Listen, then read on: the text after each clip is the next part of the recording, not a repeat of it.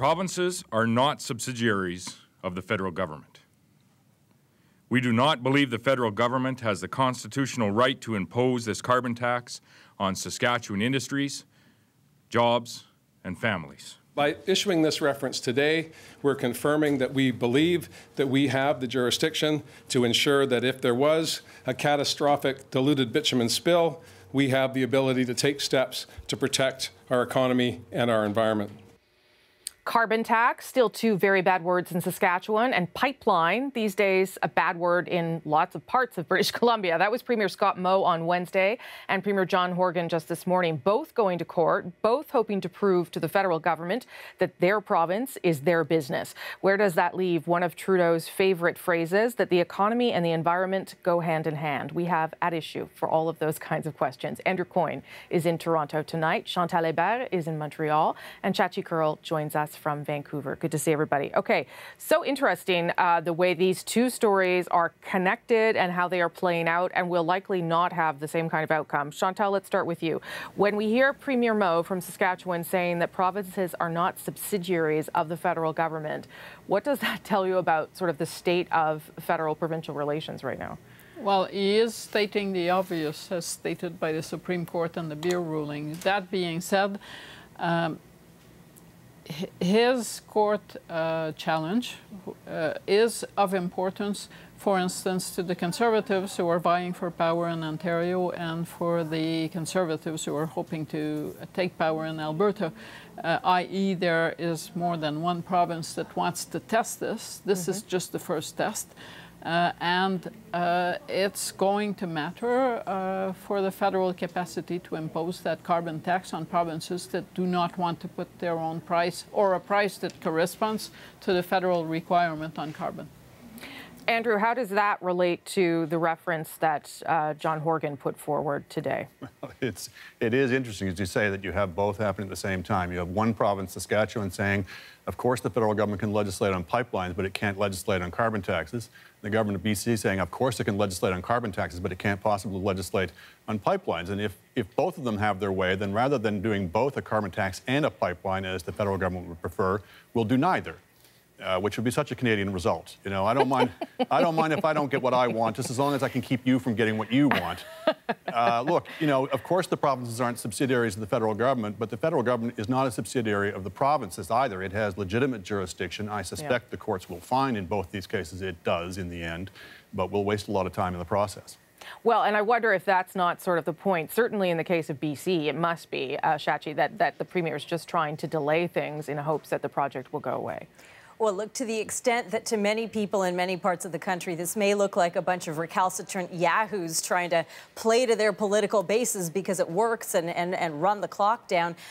The implications for both of these decisions are actually quite important. In BC, a negative ruling from the courts, if the courts come back and say, British Columbia, you don't have the jurisdiction, what that signals to the people of British Columbia, the vast majority of whom want to actually see the BC government, the Horgan government, put its tools down and walk away in the event that the courts rule against the BC government. They have no appetite for a constitutional bun fight with the rest of the country. It actually then changes the debate and the conversation from one about pipelines, as you mentioned, bad word at the beginning of this little chat, to an even worse word, tankers. What British Columbians really want to hear about from the provincial government and the other parties here is what is the plan for spill prevention and response at sea. That is the sticking point. Now, in Saskatchewan, it's not just about jurisdiction. Does the federal government have jurisdiction to impose a carbon tax?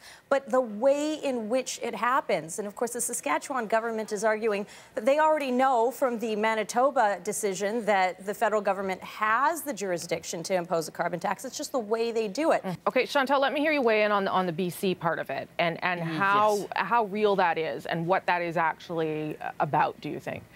Well, it is real in the sense that if the company, Kinder Morgan, wants certainty as to its capacity to move oil through that pipeline, and the quantity of oil that it would be expanding the pipeline for. That certainty from the legal standpoint is not going to be coming by May 31st. No. It's going to take, someone said more than a month. Yes, for sure more than a month, and possibly longer than a year if this goes to the Supreme Court. So if what Kinder Morgan was looking for was certainty that it was building or expanding a pipeline for its product, it's not going to get that. No matter what anyone says about the federal government as jurisdiction, you just don't know. So the uncertainty will be remaining.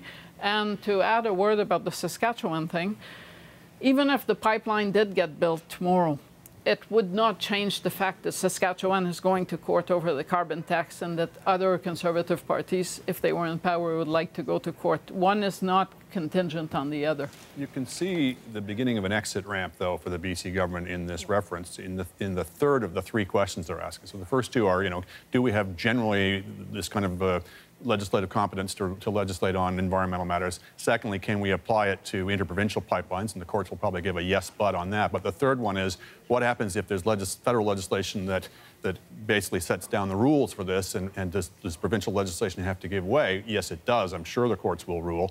And that's where this pending federal legislation may come into play, that it actually lays down those rules and the courts say. Now, the fly in the ointment there is the reference question asks about existing federal legislation. So there'll be, I guess, a question of, when does this legislation come in, the federal legislation? But they would need to move pretty quickly with that. I don't know what the timeline is for them, but as Chantal says, if May 31st is this drop-dead date in some way for Kinder Morgan, that will have to start moving very, very quickly to reassure people. There is no way. Let's be clear. There is no way that a serious court, and the BC Court of Appeal is a serious court, will hear a reference and pronounce on it by May 31st. That's not going to happen. No. But the legislation could be tabled before that. That's right. And the feds can bring in what they've also talked about doing, which is some kind of financial backstop. What I would hope is it's one that's kind of contingent. In other words, if the pipeline is delayed or beyond endurance, then we'll compensate you rather than giving the money up front. And I think that would give Kinder Morgan the kind of assurance it can properly require. We want to prevent Kinder Morgan from gaming this at the same time, but I think they have a legitimate issue on that.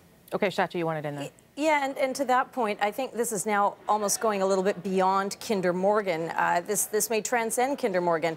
They have said that they'll walk away, or they're very close to walking away, but into that vacuum has come and flown the governments of Alberta and the government of Canada. So, when Justin Trudeau talks about this pipeline will be built, this is now no longer, again, about what Kinder Morgan does. And I think to Andrew's point, they have played this quite astutely, quite smartly. They may simply walk away, leaving Canadian taxpayers holding the bill on this. And again, it doesn't solve the problem or the sticking point in British Columbia for 3/4 of them, even those who support this project. They're very, very worried about that coastline issue. And we saw a little bit of movement today with that letter from Minister McKenna to John Horgan, the Premier of BC, saying, look, we'll work with you a little bit more on this. That is the direction Ottawa needs to be moving in order to finally find some endpoint to this conflict. I just wonder where this leaves, though, the federal government, who, as I said off the top there, the Prime Minister talking always about how you can balance the economy and the environment. And I just want to show people quickly what the Parliamentary Budget Officer released this week about the cost of carbon taxes, saying that it will cost $10 billion off the GDP by 2022. So, I mean, that to me, I don't know, does that mean you have to have the pipeline built, or does it mean that you can't actually balance those two things? Chantal?